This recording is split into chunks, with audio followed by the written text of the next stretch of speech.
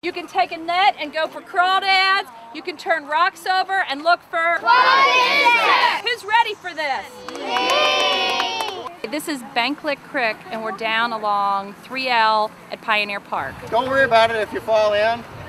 You're only falling in about this far, so all you're going to have to do is stand up. Whoa, this is deep! A few years ago, we weren't able to do this. We weren't even able to touch this water.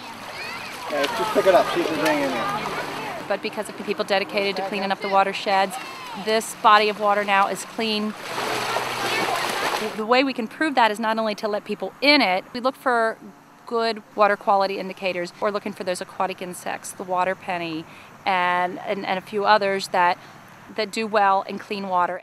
Kick the rocks around. A few more. Shuffle it up. Come on, dance here. Ready?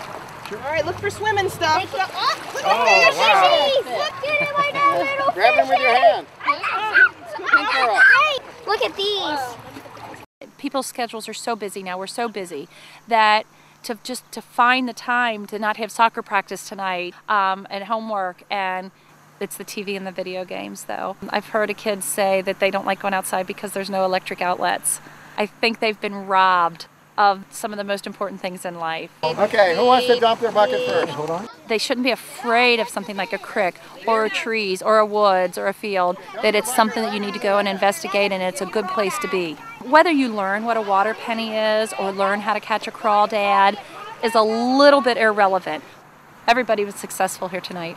It doesn't matter if you caught anything or if you just fell in the water. That was awesome. I think they should be on the show Big Catch. Oh, look at this. What is this?